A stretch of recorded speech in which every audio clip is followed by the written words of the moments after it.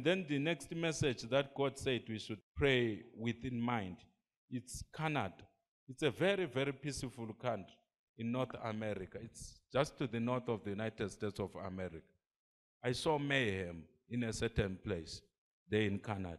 I wanted to suppress the message, and then God told me what He has told me in the past, that if you suppress this message and my people die because you didn't issue a warning when I had shown you in a vision what is going to take place, I will demand the blood of those people from your head. So I said, Lord, if it is like that, I'm going to deliver your message so that I don't have the guilt of other people's blood on my head. I know when I release this message, there are people who follow this channel who live in Canada. So because they won't be knowing which part of Canada it is, they will be forced to pray. And God, we believe God is going to expose whatever the enemy is plotting. Because the people, I even know the persuasion of the people who are plotting a terrible attack against Canada. It's a public place as well. Just like in other places where they've been attacking. It's just a public place. These people, their plans are at a very advanced stage of attacking a prominent public place. It's a place of historic significance within Canada.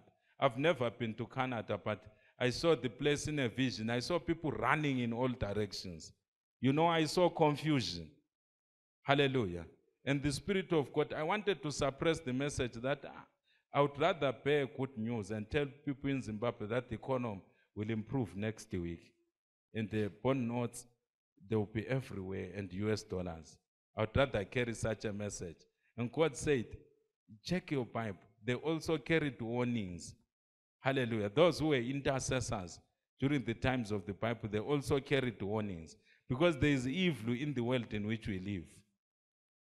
Let us lift up our hands and pray for Canada. Father, we pray for Canada.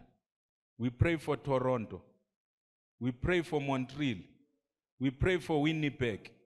We pray for all the cities and towns, all the provinces in Canada. We sprinkle the blood of Jesus Christ. We say, let every plan of darkness be exposed. Let every evil plot be exposed. Let every terrible ideology be exposed. Let your angels be released even right now to expose every plan of the enemy. We neutralize every plan of the enemy by the blood of Jesus Christ as we decree the divine protection of Canada as a nation in the mighty name of our Lord and Savior Jesus Christ. In Jesus' mighty name we have prayed. Hallelujah. Hallelujah. Hallelujah.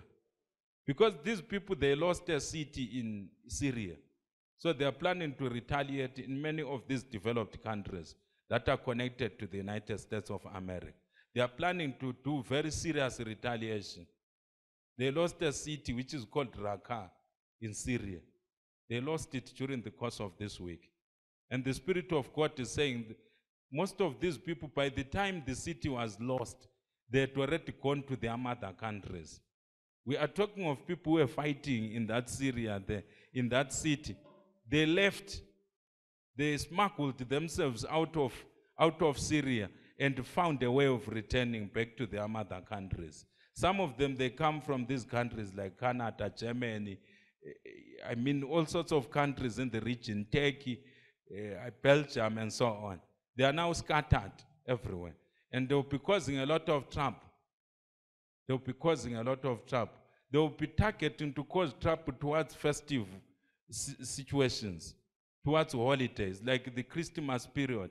They will target to cause a lot of mayhem when people are just relaxing and enjoying. So we must cover, or if you have got a map at home, I want you to open that map and touch Europe and North Africa, to touch Europe and North Africa.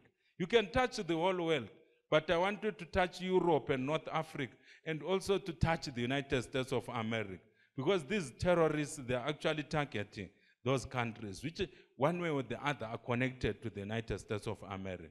And also in our prayers, let us remember Israel. Let us remember to pray for Israel. In Psalm chapter 122, we are commanded to pray for the peace of Jerusalem. The Bible says they shall prosper that love you. When you pray for Israel, God is going to bless you.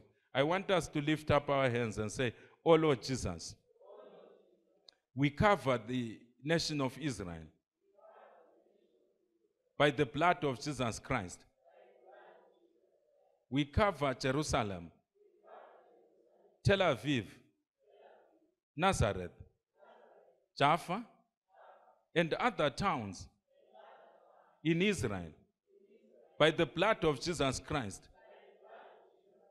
Every secret plot of the enemy, we say let it be exposed. In the mighty name of Jesus. In Jesus' mighty name. Let us clap hands for God.